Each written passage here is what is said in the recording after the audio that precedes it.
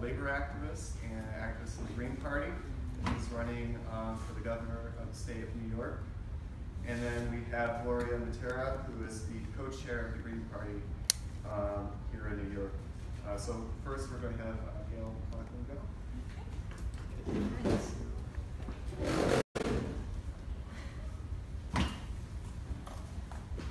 Well, thank you very much. I'm glad to go first here. I will have to leave at 5 o'clock to go catch a plane back to California, but I'm delighted to be here and have an opportunity to share some thoughts with you.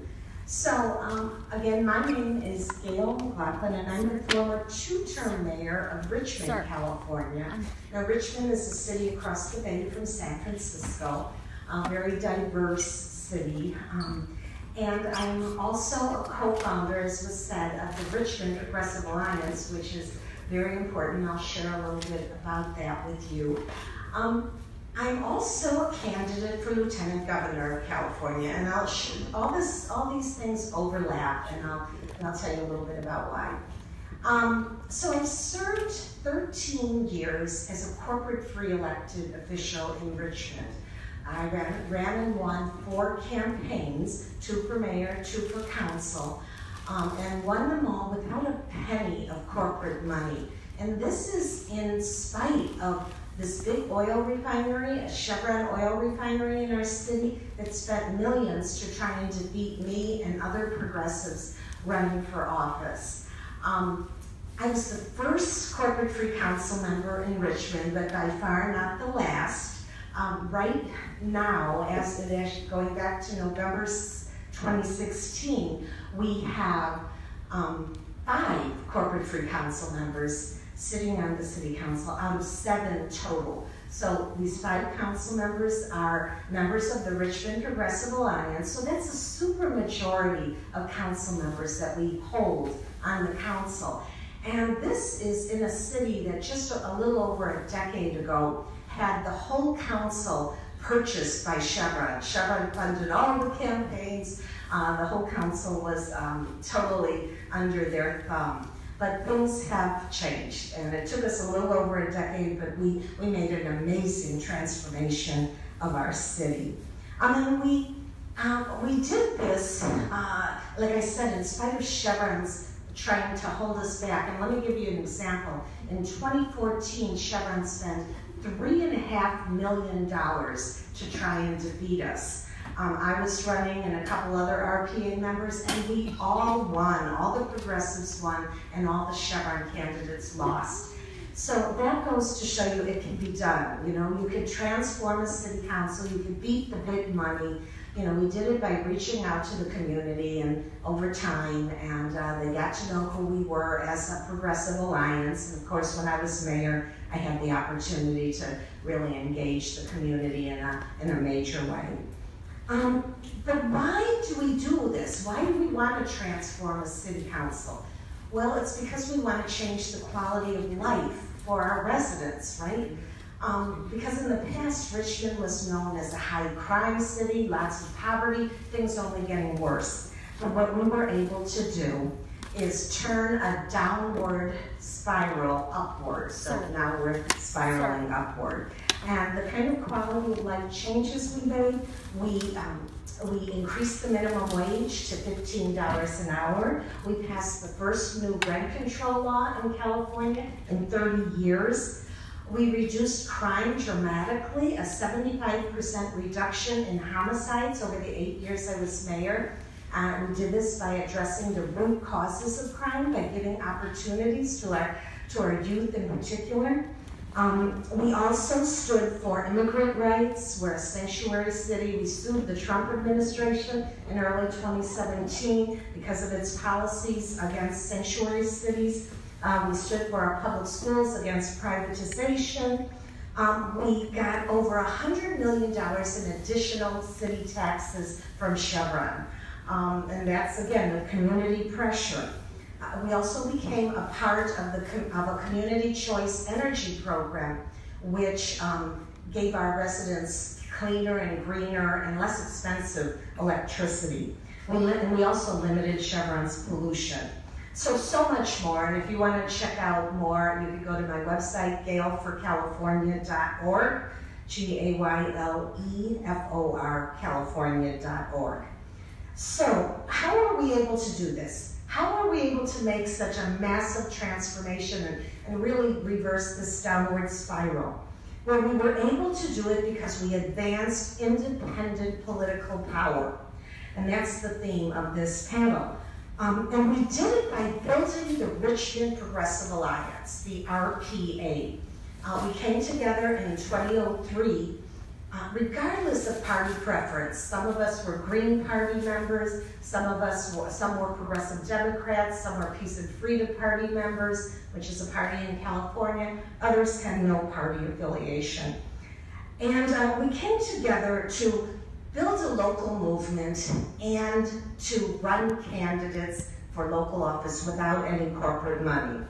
So that is what is behind it all, and we just kept building our movement. Now let me share with you what I've been doing over the last year and a half.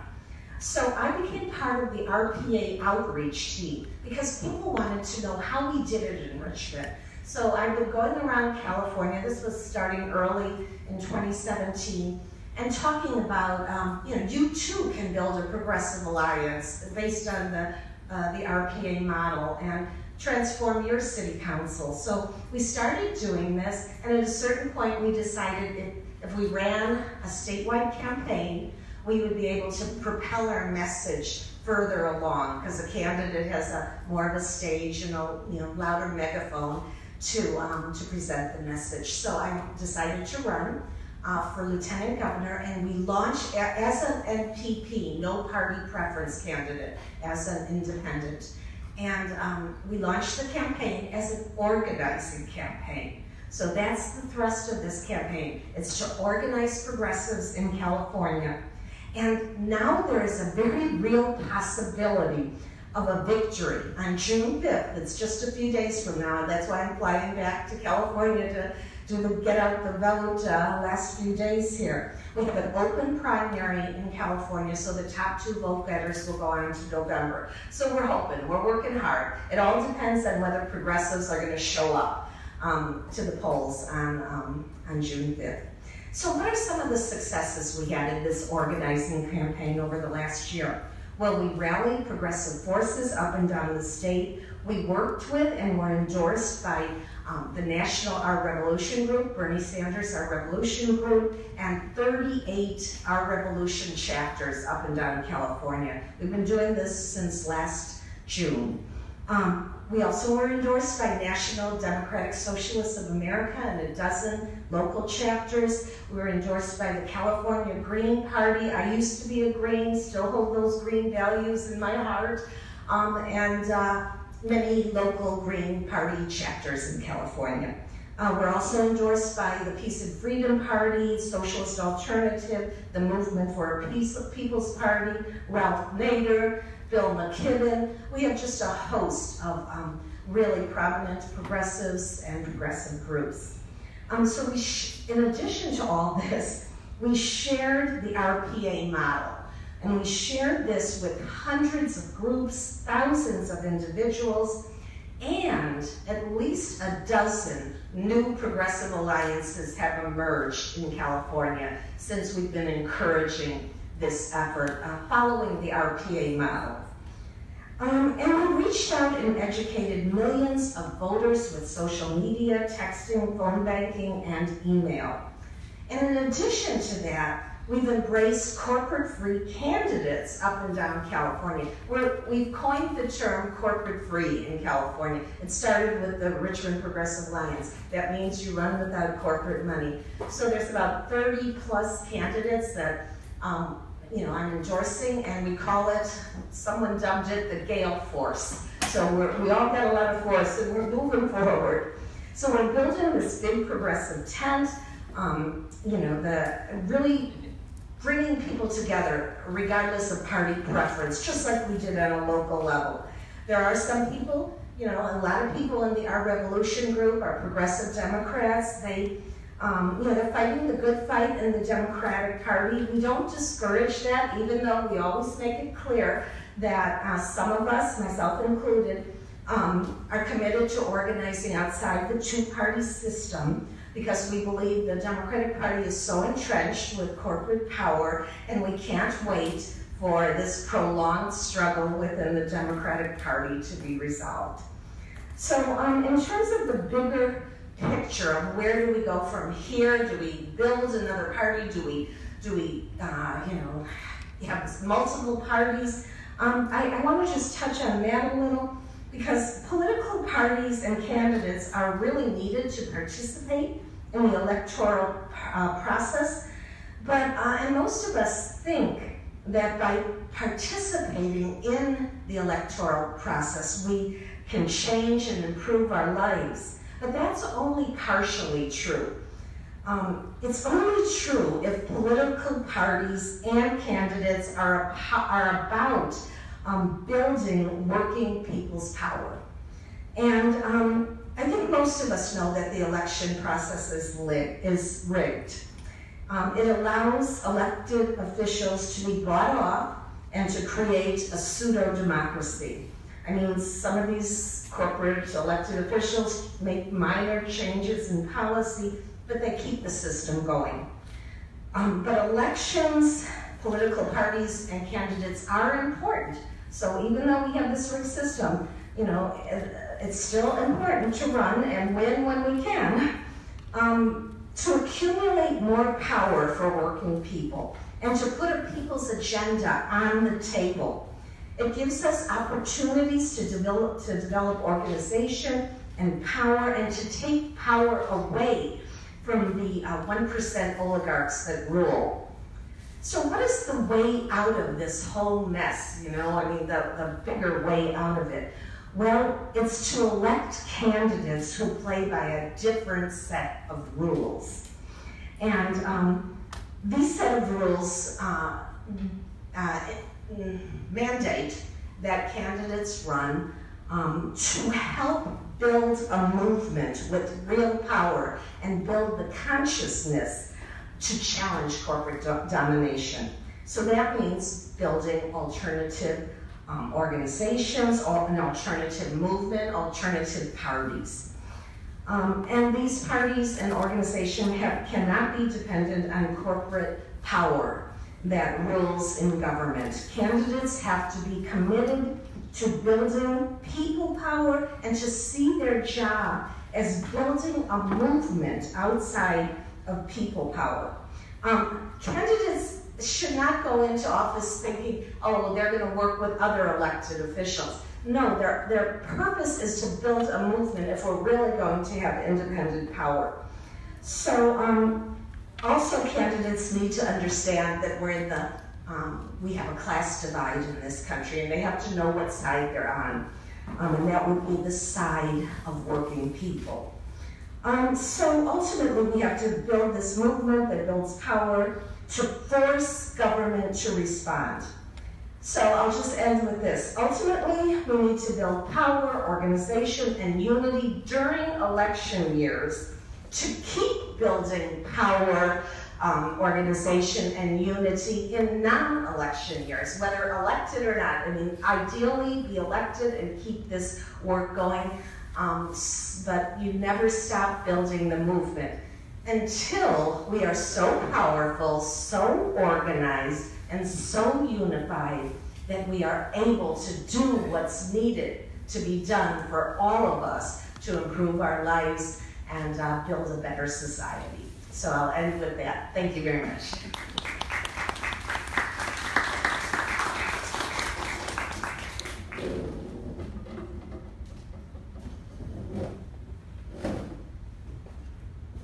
So we came to the Left Forum last night at the plenary. How many were there? And what happened? Jane Sanders invited us to enroll in the Democratic Party to vote for primaries. At the Left Forum. You know, we had panels like this in 2016. On the other hand, Chris Hedges called for the destruction of the Democratic Party yesterday. That wasn't the plenary. No, not the plenary. Yeah, you can find all kinds of things at the Left Forum, but I think that's symptomatic of where things are at right here. I was just talking Was it Rick Wolf that told me this? Labor, he was here for a labor conference? No, it was Mark Louse, who was a historian from Cincinnati. He said he got the same thing at a labor studies conference. Here in New York, we have a quote-unquote left, if you listen to the media, that is the progressive Democrats, who here in New York City are the party of the landlords. I'm not even sure they're a capitalist party anymore. They're not exploiting labor, they're jacking up the rent and pushing the working class out of the city. In 2016, we had panels like this, and this room was full. And now in the era of Trump, where I think we've shrunk. People talk about independent politics has shrunk. The blue wave is putting everybody in the Democratic Party to stop Trump.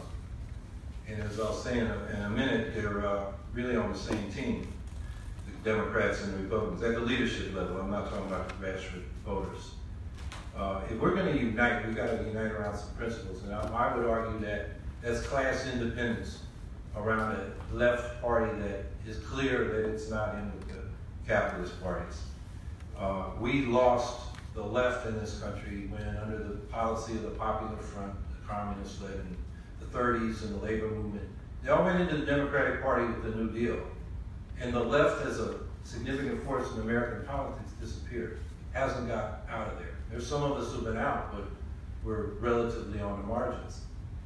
Even though the first working class party in the world was formed right here in this city and elected in its first election the president of the Carpers Union to the state assembly. That was the working men's party of 1829. Its leader, Thomas Sedgwick, would feel right comfortable in the intersectionality of today's politics. He was for not only freeing the slaves, but making sure they had land and capital as reparations for the unpaid labor so they could have a fresh start. Indian nations should be part of the United States, the Cherokee Nation, for example. Women should have the right to vote. He was even worried that capitalistic enterprise, which was expanding without any limit, would destroy the environment. And this cat was way ahead of his time. But here we are, 150 years later, and we're still talking about how to do what those working people did in 1829.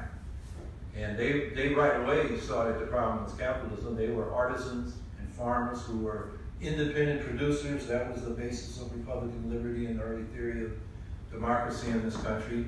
And they found out they'd lost their independence because they were dependent on a boss who now had the tools. So they said large-scale production should be cooperative, socialized, so we get the full fruit of our labor and we manage our own labor. So these answers have been around a long time. And this was when Karl Marx was 11 years old, running around, I don't know what he was doing as 11-year-old, but he wasn't writing the Communist Manifesto yet. So here we are, 150 years later, and we're not even clear on independent politics. And I would say without that party, with it, identity as an alternative, this progressive politics inside the Democratic Party, you get lost in the sauce. Your vote is for a Democrat. They don't know what that vote is for. Whereas we got 5% running against Cuomo 4 years ago, and Cuomo wants to run for president. He wanted to get more votes than his daddy, and he didn't. And so we had to say, well, why didn't they get those votes? What were those Greens talking about? And even what Zephyr Teachout was talking about in the primary, because she picked up some of our demands. A ban on fracking, $15 minimum wage, tuition-free higher education. I mean, there are 19 issues we've got where Cuomo has moved our way when he was on the other side, even though he walks the walk more than he talks the talk more than he walks the walk. So tuition-free higher education is only for some middle-class folks who can actually afford to take that scholarship. Lower income people really can't afford to use it because they got to do living expenses and they got to work, and that means they can't graduate in time to keep the scholarship. So that's just to say, we have good reforms, but watch out when the Democrats say, oh, we'll do that.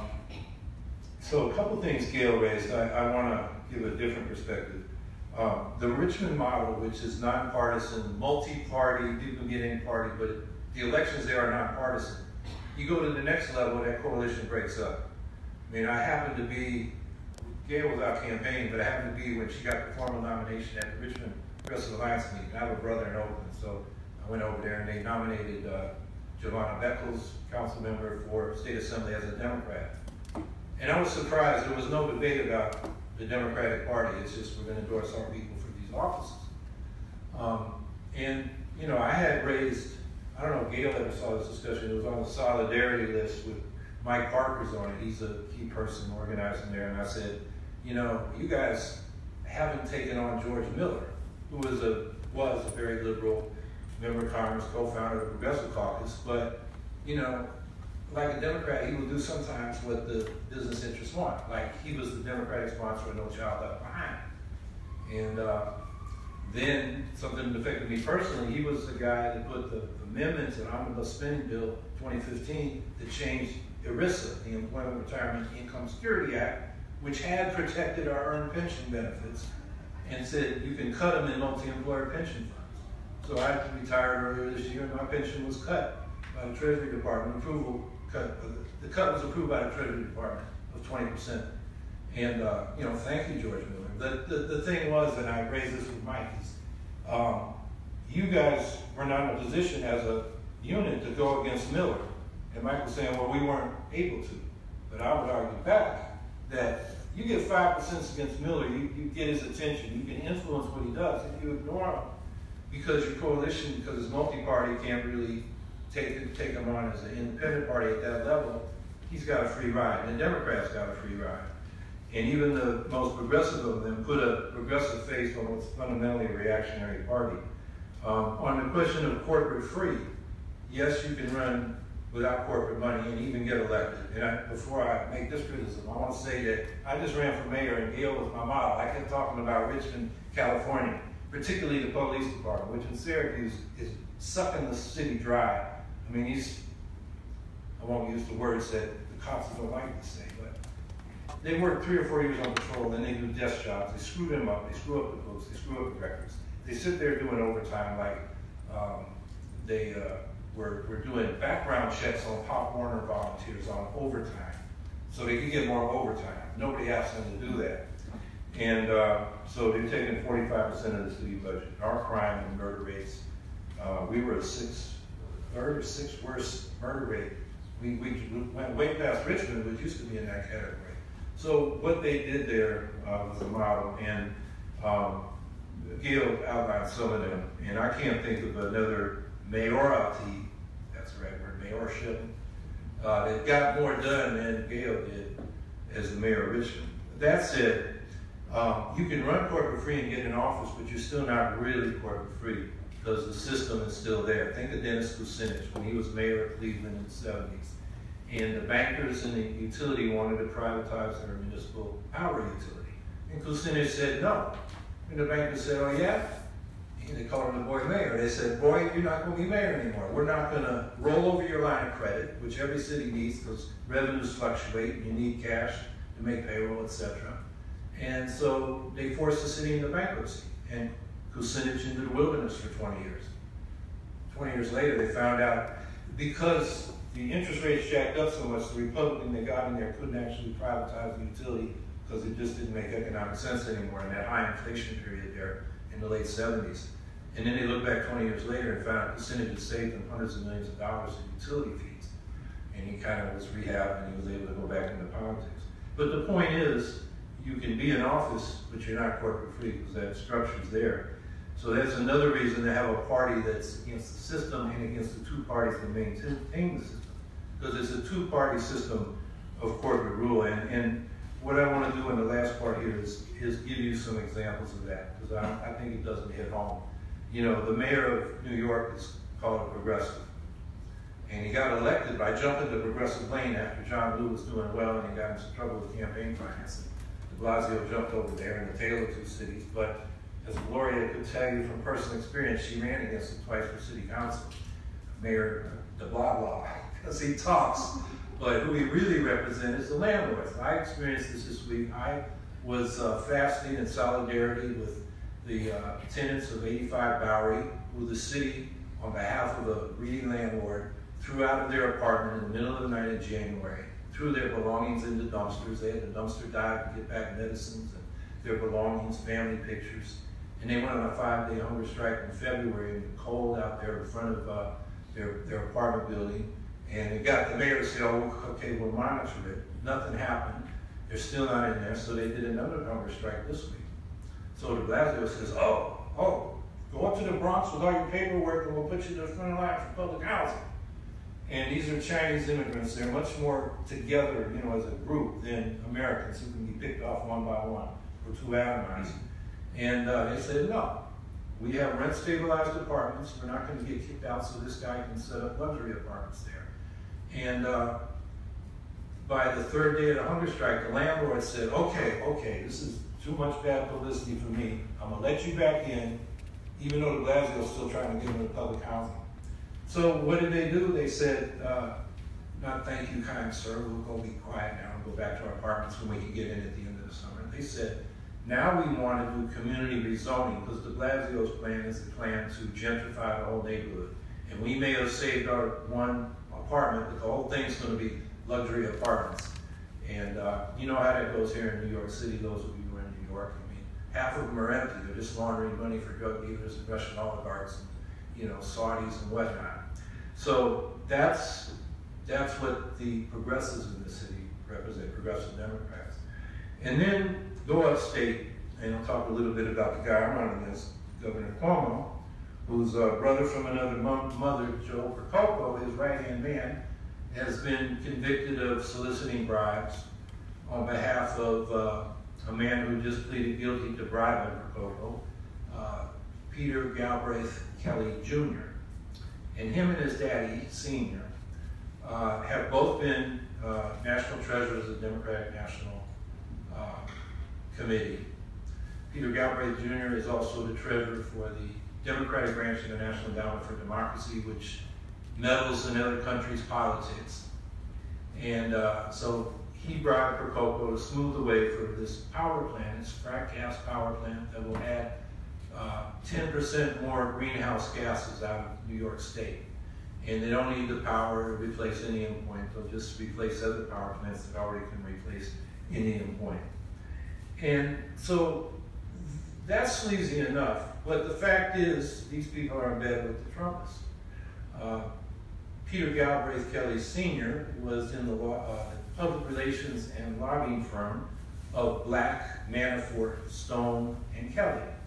That is Charlie Black, Paul Manafort, Roger Stone, Lee Atwater was the principal, and Peter Kelly, the Democrat, who was the treasurer of the National Democratic Committee. Their clients were people like Jesse Helms, probably the most racist senator we've had in the last 50 years. Charlie Black, one of those partners, cut his teeth on Jesse Helms. Campaign in '72, they got him elected the first time. Their clients were people like Mobutu from Zaire and Marcos from the Philippines. And, all these dictators and corporations and dirty, right-wing politicians. And, this is the top dog in the Democratic Party, treasurer of the Democratic Party, doing business with these guys. And then the son, Peter Kelly Jr., is still with Charlie Black from that same firm, doing the same kind of business, representing those kind of clients. That's the Democratic Party. And I don't think the left has any business organizing anybody near the Democratic Party. Otherwise, like I said, we get lost in the sauce. The left doesn't have its own voice. And when we do have our own voice, and I think Richmond Progressive Alliance at that level was an independent voice. They beat Chevron.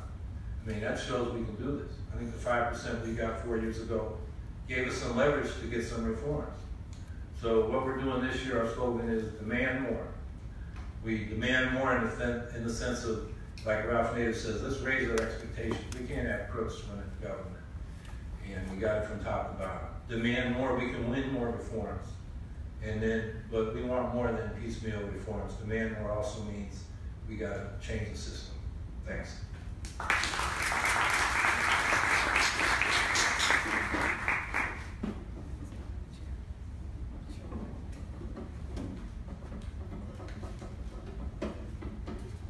Hello everyone, I'm Gloria Matera. I'm co-chair of the Green Party of New York, and I'm also one of the co-chairs of the Green Party in the United States. I've been a candidate before. I'm really thrilled to be both with Gayle and Howie, who are candidates and elected representatives I admire. And I am also a socialist and been involved both in organized socialist groups and as an independent socialist. Howie referred to being in this room in 2016 where Jill Stein, and our presidential candidate, and others were on a panel. The room was standing room only, and obviously there was a lot of conversation around Sanders, Stein, the Green Party, that kind of dialogue. People were really interested in having that debate. But also in 2017, we were in this room, and it was also standing room only. And I think people were here then to have a conversation about left unity.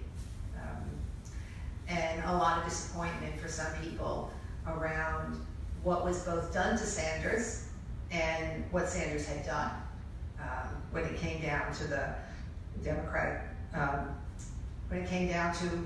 Democratic presidential candidate and that campaign, and what kind of came after that. And so, what was interesting about that time, besides being a lot more people in the room, is there are still people who felt like we were going to continue to carry this banner of if only Bernie would. And what I want to say is that that's one of our distractions when we're trying to build an independent left party and when we're talking about unity, because it's people waiting around for one particular person who became an icon for something, to do something that we want him to do, or that some people wanted him to do. And he wasn't particularly interested in that.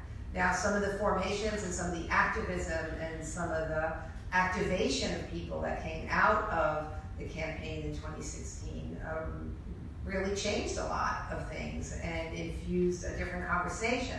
That's a conversation I think we need to continue, and I hope we're going to improve on going here. And so one of the questions I guess that came up in the description, what Callie and Gayle are talking about, like, so does party affiliation matter? Is that really important? Well, it's important to me for lots of reasons, but kind of different perspective. First of all, the Democrats and the Republicans control how elections are run. They do that nationally, and the whole issues around debates and who can be in the debates and who can have money and who gets on TV. But they also do it state by state, because every state has different laws, and they control those laws. In New York, the Democrats and Republicans control, and what Bruce Dixon, our comrade in the Green Party, said in an earlier session, they legislate us away.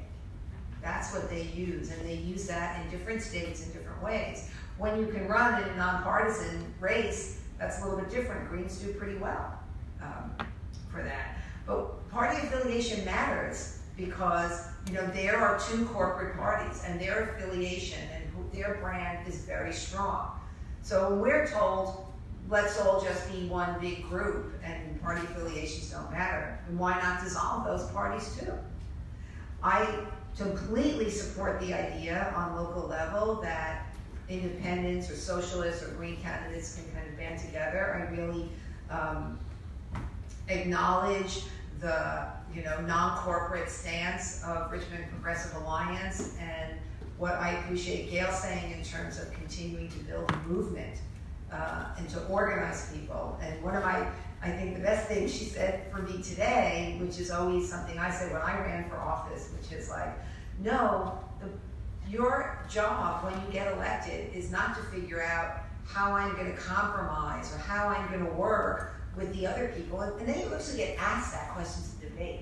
You're the only, if you get elected, you'll be the only Green. Will you work with the Democrats? Hell no, I won't work with the Democrats. I'm working for the people that elected me to go there and work for that. And I really appreciate that was something really important that Richmond Progressive Alliance said.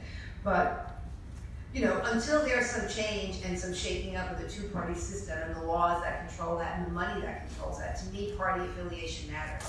Because my party believes in election integrity and will stand up and challenge elections and recount elections and go and review those numbers and go to court when we can, when we think and we know that there has been tampering with elections going on. And when the Democrats won't even do that to get their own candidate to win, or when their own candidate did win, like Al Gore.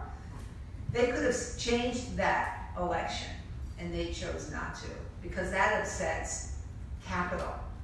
And that is what's more important than to pretend it's a democracy here. My party affiliation matters because we stand up for Palestinian rights. As a party, not an individual candidate in there. As a party, we are on record, and every candidate that runs for office needs to believe in that, like all our other parts of the program. And my party affiliation matters because we understand that capitalism is both destroying our lives as humans and the environment. And so we talk more about eco-socialism and how we need to look at those two things as integrated, and how we have to look at a way to change society where the capital is not what's governing everything that happens both to us as human beings and to the earth. Now, is it a challenge? Yes, it's a big challenge. And even to talk about becoming, an independent left party is a long way to go. I think that doing that on the local level is very helpful. I think that's kind of the way to do it. I think the fact that we are, though, a national party, the Green Party, and that we are connected internationally to parties does mean something. And I just go, well, I guess I want to say a little bit about this still thing about party affiliation, a little bit more, kind of stuck on that. But so our revolution, I guess, is one of the numerous organizations that kind of grew out of the Sanders presidential campaign. I don't know, does party affiliation matter to them? It does when Green Party candidates have come to them and asked to be endorsed. That's happened, I know one in New York, I don't know how many others, but most of the other people endorsed are Democrats. So if you look at party affiliation very narrowly, like I'm a big part of the Democratic Party, maybe people are different. Progressive Democrats on the ground are different. Candidates have lots of different ways of presenting themselves as progressive. I'm not going to say there are no progressive Democrats that support some of the things that the Green Party does, but when you stay in that party and that's your affiliation, then it's kind of a pox on your house too. Like Greens get that. I feel like it's the same thing for Democrats. And just to kind of wrap up a little, because I know Gayle has to go, and so it would really be nice for her to be able to, she has to say anything else or take some questions. I don't know how you're arranging the time here, because I can always come back and say more, is that we have a lot of work to do to stay relevant and visible. And sometimes people say to me, like, well, maybe it's the Green Party name or the Green Party brand. Well, is it because we're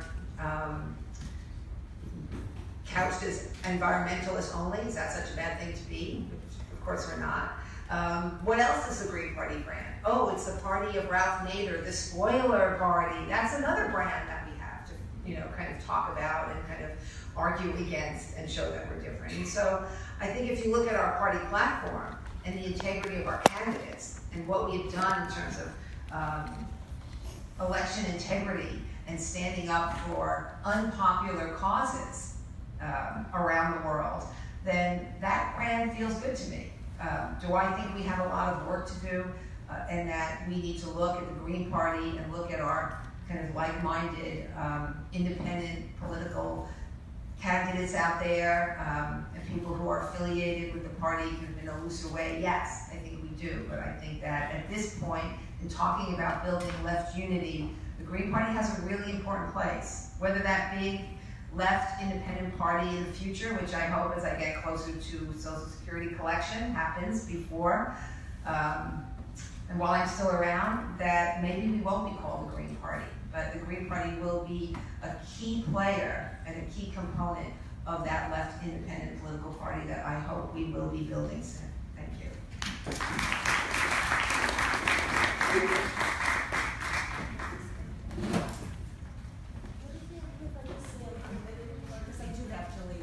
So I just want to thank everybody, and thank you, Gloria and Holly, for your great presentations. I just want to clarify, in California, our statewide races are not partisan. So, it's the top 2 vote getters, regardless of party. So yes, you do register I register as an independent, but Others register as Democrat or Republican, but it could be 2 Democrats who win, 2 NPPs, no party preference, 2 Republicans. It could be anything. So you don't run party primaries. It's different. The other thing I wanted to say is that in terms of, I'm sorry, I lost my train of thought, but in terms of where we're at now, for me, it's very important that we do come together based on our values. That mass party of the future, whatever it is something we have to consider, but it's going to take a lot of brainstorming. And right now, for me, it's just keeping our heads above water and trying to come together as best we can, regardless of party affiliation. And yes, hold on to your parties. I encourage the Green Party to keep doing the good work it's doing. And in terms of those progressive Democrats who really feel they're fighting a good fight, I think we have to stay connected with their values and let them know that we support their values, even as we separate ourselves as independents. And, so